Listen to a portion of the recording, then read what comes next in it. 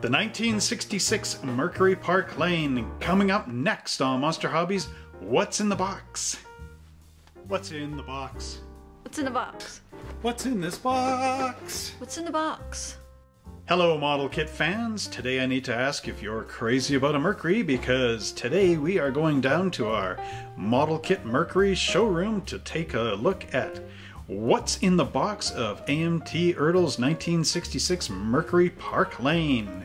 So if you love these videos, don't forget to like, subscribe, and share this channel with all your friends and family. Pound that notification bell so that every time we visit the showroom, you are first on our guest list. And now let's get this video up to 100 likes, and without further ado, let's open the lid on our Mercury Park Lane and see what's in the box. A full redesign for a banner Detroit year helped lift Big Merc sales to their highest level in 8 seasons. The all-new 1965 touted styling and engineering in the Lincoln Continental tradition to firmly link the two brands of Lincoln Mercury division. For 1966, the styling continued with this great 1966 Mercury Park Lane Hardtop Coupe. Now, I couldn't find too much information on this kit from earlier releases. I only really found 2 pictures on the internet. One of them from 1966 with the original box art, and another one from some later unspecified year with a full artwork backdrop. This version of the kit comes from AMT RC2 in 2005 with their checkerboard type series, and as typical RC2 on the sides you get, of course, just simple pictures of the built-up model. They are quite nice pictures, but kind of simplistic. Of course, this side of the box shows Mercury as on the front side, and over here we really get the same as this other side of the box. So let's just turn this around. And actually, not only did I not find very much detail on earlier releases of this kit, but I also didn't find very much details of the car itself. I have a few things saying the types of engines that it had in it, so let's just open up the box and take a look. So here we go with a reprint of the original instruction sheets from 1966, which we'll just take a look at in a minute. Here we have our decal sheet, which I'll keep covered until the end of this video, just so you guys have a bit of a surprise there. We get our Mercury Park Lane body, which is very nice, although there is a little bit of an issue with mine right here in the bottom. As you can see, it's not quite a straight line there. It is a little bit warped because of these gigantic pegs in here from when the body was on the parts tree. But we'll get into more discussion of that in a minute. So here we have our interior, which is a tub again, typical of the 60s era model cars. We've got some nice features in here. Oh, the other thing I found was the custom bits in this car were designed by George Barris, or at least it's been accredited to him, but again, I couldn't find too much information. Could also be part of the Alexander brothers. So here's our bag with our tires in it, and then we get our sprue with the engine, and then our hood and stock hood and some seat backs. There are quite a lot of custom options in this thing, of course. We get a hood with a opened hood area for the engine to pop through. Then we've got our chassis, which again is peg and post style. So you could turn this into a slot car, or mount a slot car chassis onto this, I should say. And then we've got our dashboard and some wheels, parts of wheels, rings, nice bucket seat there, as well as a bunch of custom parts. So there's that piece that goes into the hood. And then, of course, we got the chrome, and it looks like 2 choices of steering wheel, again stuck in a bag, which is typical for RC2. So, without further ado, let's put these back in the box and check out our instructions. And here we have a reprint of our instruction sheet for the 66 Mercury Park Lane Hardtop from 1966. This is a reprint under the RC2 label, and of course they added this part in. But take a look at the sketch of this car. This is done in the same way as Ford would have drawn this for its promotional advertisements back in 1966, when they were not taking photographs of cars but actually using the sketches, which is quite a nice touch for AMT. So these are the long instructions that fold out, of course, the long way. So as we crack this open, we get into panel number 1, which shows our Mercury 427 cubic inch Super Marauder V8. And if you actually look at this thing, it looks very much like a Thunderbird big block. You've got the elongated chrome air cleaner with that nice stripe up the middle there, with our two big 4-barrel carburetors, our intake manifold, the distributor in the front, the radiator hose coming up here, your oil filter, your front cover, your alternator, your pulleys, your fan. The oil pan is in 2 pieces to allow that metal axle to go through. Then look at these exhaust headers. They almost look like drag racing kind of headers. You've got your cylinder heads, and then the valve covers which say Mercury, of course, instead of Thunderbird. Now, I'm not saying that the engines were the same. I don't quite have that information, but it looks pretty much like the big Thunderbird big block. So, just saying, just putting that out there. You guys in the know of your Fords and Mercurys would be able to tell me otherwise. Please leave comments below. Let me know if there was quite a difference in the engine itself. So anyway, here we get our chassis, which again, as you saw in the unboxing, was just a single one pan. We have the blocks in here for our suspension, so there's a hole in the bottom, a hole in the top. The hole in the top is to lower your car down. Hole in the bottom is for the stock ride height. You get 2 exhaust extension tubes from the chassis pipe to your exhaust manifold. And then we have 3 different sets of wheels, stock, custom, and the street machine. So for the stock you get, of course, the stock hubcap, Firestone tire in there, and your rear wheels. For custom, you get 4 Hurst forged aluminum wheels, 4 tires, and 4 inner rings. And then on the street machine, you get your Goodyear drag slicks, the big drag rear ring insert, which goes into your 4 Hurst forged aluminum wheels, and then the front Firestones and the inner ring. And then we get into our interior. And this, of course, is a big muscle car interior. So you get a nice bucket in here, which is very similar to the 66 Ford Galaxy I reviewed a while ago. You get the rear bucket or rear bench seat that fits into the back here. 2 nice front buckets, a steering wheel, the instrument panel, tachometer, and the gear shift lever. And the tachometer, it says here, is for the street machine only.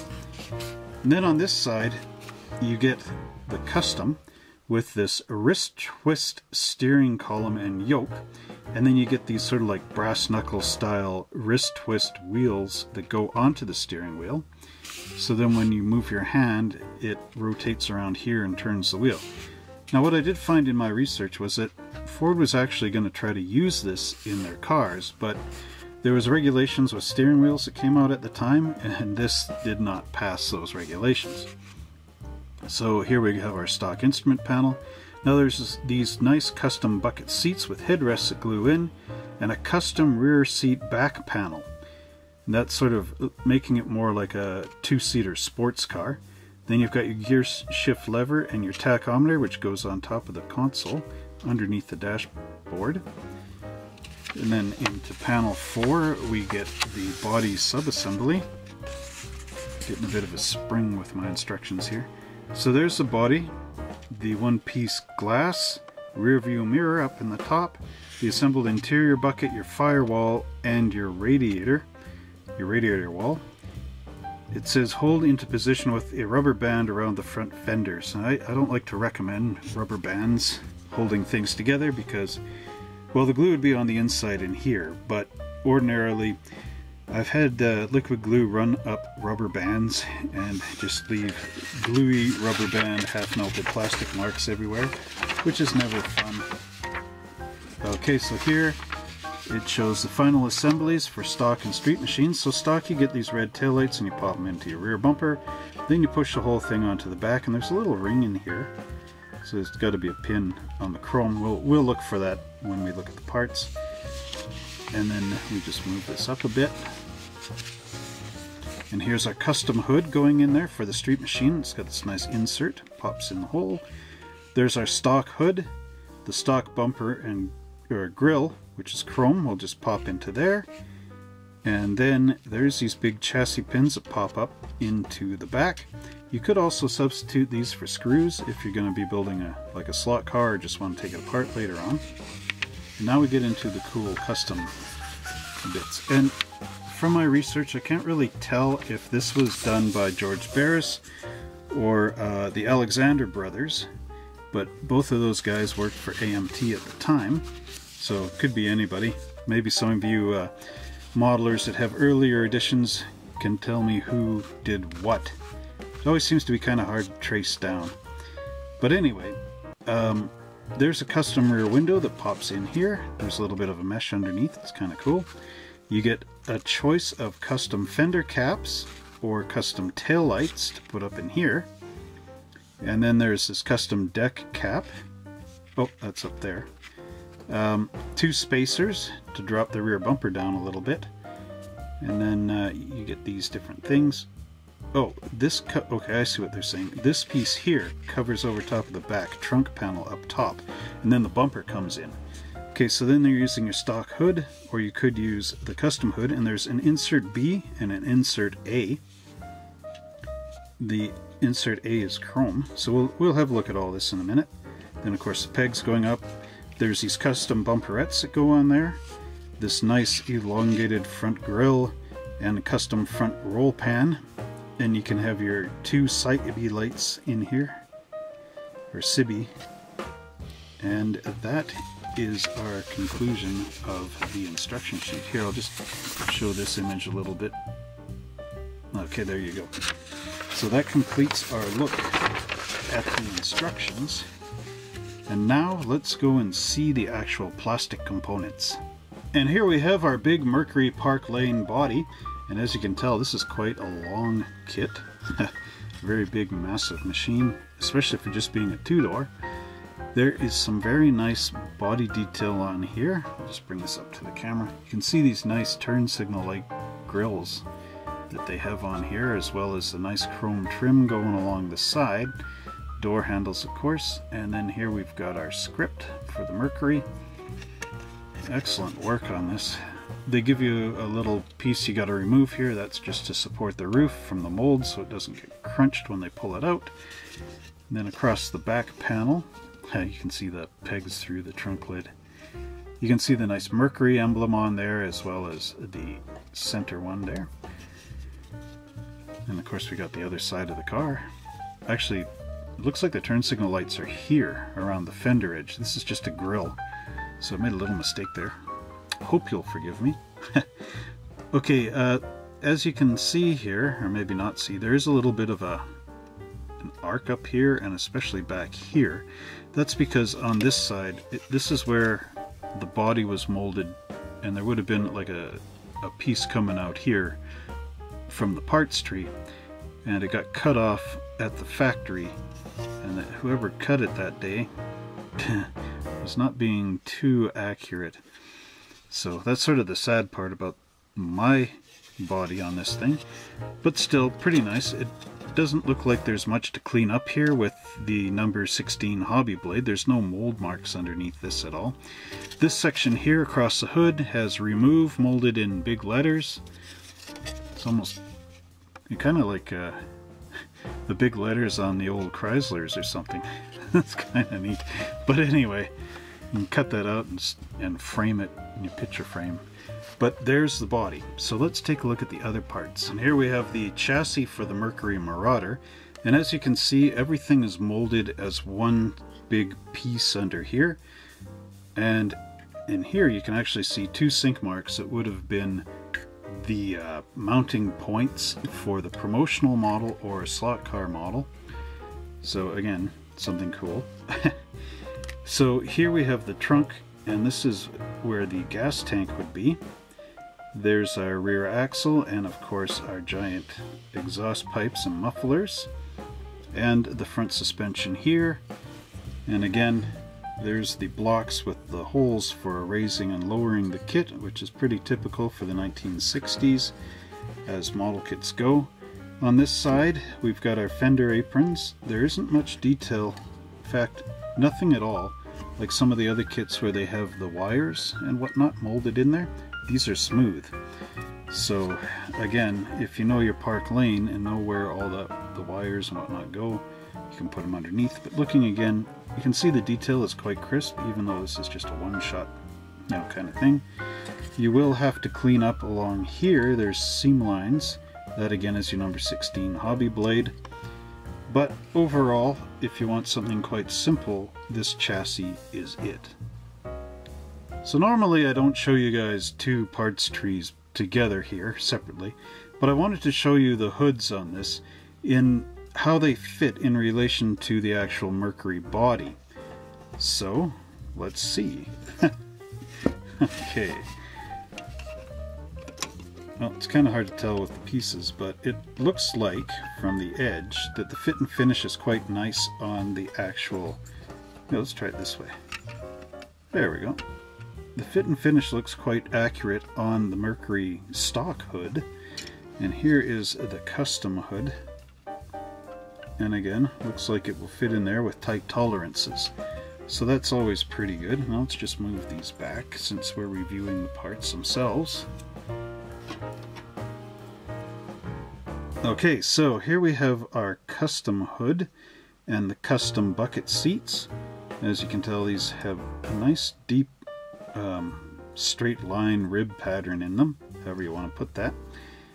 There is some nice detail here with the vents, and of course this big hood bulge, and these little pieces, not quite sure what they are. Anyway, there's the stock hood, these two big retainer clips, and our wheels, and this is the panel that goes in the interior to blanket out, sort of like the 62 Thunderbird kit had this in there. There's the front bucket seat for a stock version. Now let's just move this a little bit. I'll bring it up to the camera so you can see the detail here. You can see the fine crisp grille along the back, and then there's those pleats in the bucket seats. And we're turning it over, we've got our heat mat molded in between the ribs. There are some of those sink holes in there. So again, your number 16 hobby blade, a little bit of filler too, wouldn't hurt. So there's those components. And then when we look at the stock version, of course turning it over, there's that mat again. Now you can see that the actual pattern, oops, there we go, is the same underneath. So it's basically they did take the stock hood more or less and cut a hole through it. There's your sink marks again in there, and then the wheel backs, of course we got some flash, we got to clean it up, but there is the front bucket seat, the nice pattern in there. So those are two components for seats and hood. And here is the rear window with that little panel in the back, and again I'm just dropping it here to show you the difference in the size of the rear window. So as you can see, this is quite a large window opening here, but then the custom one will narrow it down quite a bit. And how this fits onto the back of the body, it's actually a nice cutout because they've incorporated the trunk line across the back where this little grille is. So it can be quite cool. It'd be nice to clip that out and see. It's just too bad I didn't buy two of these. I could build one stock and one custom. And then there's that panel that will go across the back, and it's got a little asymmetrical emblem stuck in here, which is quite neat. So that's how our rear window will be for the custom version. So here's another pair of parts. We've got the interior tub going on here with the two rings for the back for those posts. Then we have our rear bench seat, the rear roll pan, the firewall, the radiator support, the nice insert for the hood, and our headrest, and the two pegs that will hold the car together at the rear. Now it's interesting that there's only one headrest for the driver, and there isn't one for the passenger, at least I haven't found it yet. So let's just move this out of the way for a sec, take a look at this interior tub. And as you can see, it's quite a cool tub. There are some rectangles stuck on the floor here for our bucket seats to fit in. And of course a couple of little marks here for the bench seat at the rear. You can see the detail on the door panels is kind of soft, much like the 68 or 66 Galaxy was, which is unfortunate. You've got the two pedals for the automatic, the brake and, or sorry, the gas pedal and the brake, and then your center console here. And again, soft detail. There is a mold mark up in the front that you'll have to take care of with your number 16 hobby blade. But just looking at the interior tub here, you have two options for the back. One is to put in the bench seat, which should drop into the back there. And the other is, of course, the custom component, which would drop in from the top, much like that. Very much like the Thunderbird, and leaves you with blanked out rear area here. Very cool. Okay, so then that completes our look at the interior tub. Now let's go take a look at this part tree here. Yeah, let's just put it like that and zoom in. There, now you can see the excellent detail that they put into this kit. I mean, look at that nice upholstery pattern. Very, very much like the real 66 Mercury. Real rear pan, rolled pan is a little bit, well, smooth. Okay, and then there's a firewall, and as you can see, there is an attempt at some detail. You've got your master cylinder sitting here, a bunch of little lines there, and then we've got blower motor parts and all that. The radiator supporting wall, and then the nice deep lines on this. Turning it over, not much detail on this side. A couple of mold buttons to take care of, but basically quite a nice parts tree with lots of nice components. Carrying on with interior parts, we have our dashboard here, as well as the exhaust pipe hookups and our wheel rings. Now let's just take a look at the dashboard closer up. Closer up. Okay, we have the nice instrument clusters here, and of course our glove box and a little ring for the steering wheel to fit into. So again, nice crisp detail. I like the dashboards and that they had in the cars in the 60s. Next up we have our two steering wheels. Now one of these is a stock Mercury steering wheel, and as you can see it's just two bars and the horn in the center. And the second one is our racing steering wheel, which is quite a flat one with the spokes sticking straight out, and they are pretty cool. Last but not least, we have our gray parts tree sitting here with our 427 cubic inch Super Marauder V8. And as you can see, there is quite a big hole in here for the front metal axle to go through. It's an elongated hole for those two different ride heights, of course. Here's our wrist twist steering column and the wrist twist wrist supports. Okay. Woo! Try saying that 100 times fast. Now let's take a look at this engine block. As you can see, it is quite nicely detailed for what it is. There's our front engine cover and our oil pan. A little bit of a hole right here. That would of course just be a sink mark. It needs to be filled with some putty. Sanded out to perfection. There's our fan and our pulleys, the battery, the wheel rings. If you turn it over here, you got one wheel back. There's the grips for the wrist twist, the steering wheel itself, and our our cylinder heads. You can see the spark plugs in between the actual exhaust pipes, which would be quite hot if you're trying to take out a spark plug with the engine going. And then here's our intake manifold with the dual intake manifold. So again, quite a lot of nice detail on this. So let's take a look at some of the other bits. And now we have my favorite part of all model kits ever, and that of course is the chrome parts tree. And as you see here, we have both the stock and the custom grille. This is almost like a Chrysler Imperial. It's big, elongated, pretty cool. There we have our wheels. These are of course the stock hubcaps. And here we have actual wire wheels. These are really nice. I like those. And our rear bumper. It's almost sort of like a Cadillac style in a way. And of course our custom bumper with some nice detail here.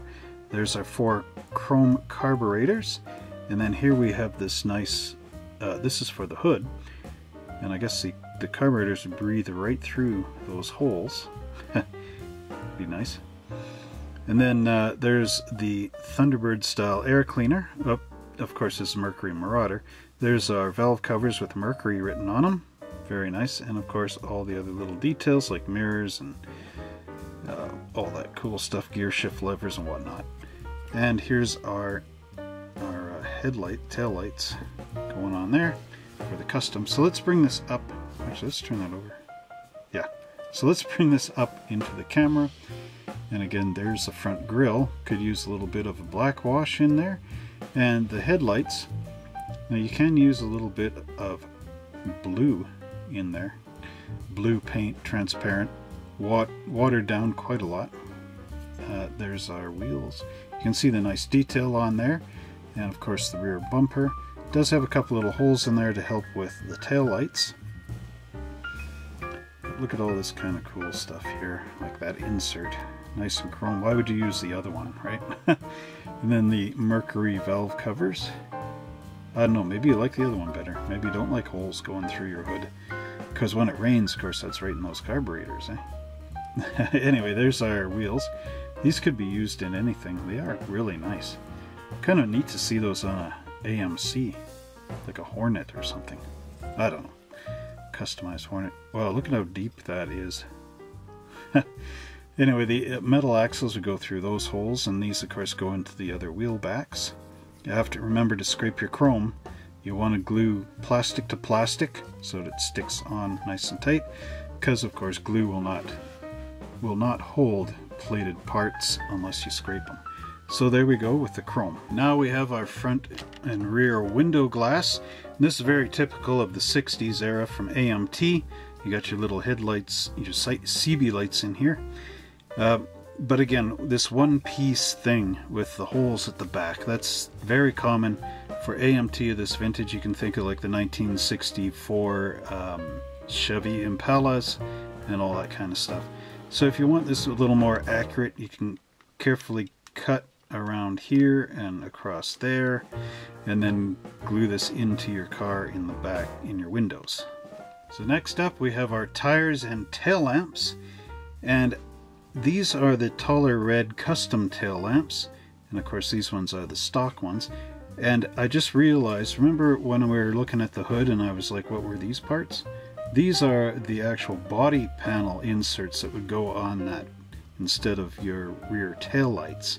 So in the end, all was revealed. Okay, so what we have here are Firestone Supreme tires.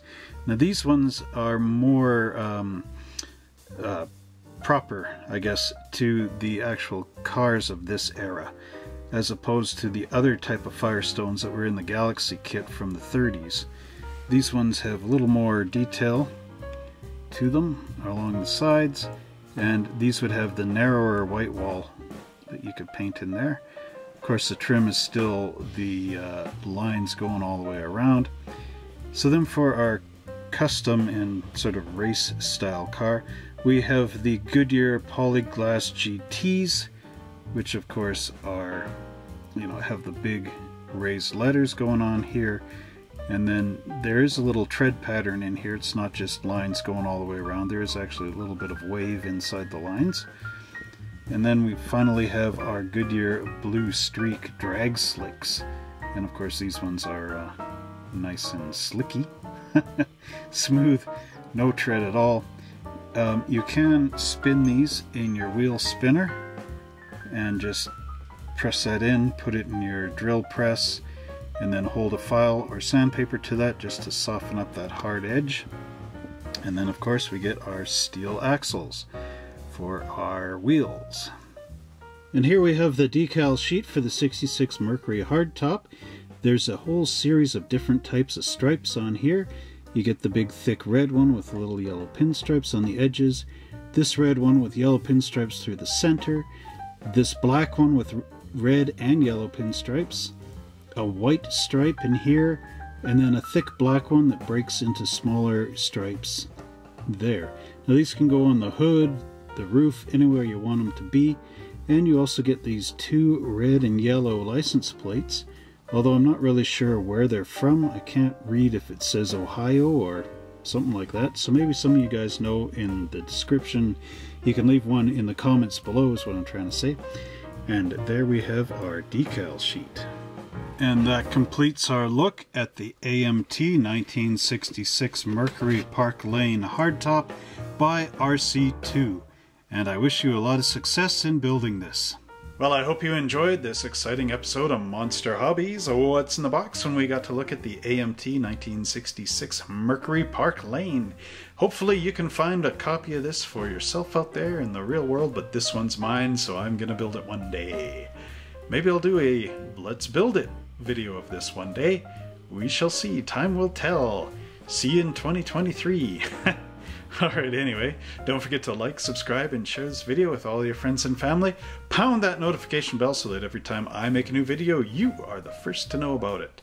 Let's get this baby up to 100 likes, and until next time, see you in a Mercury.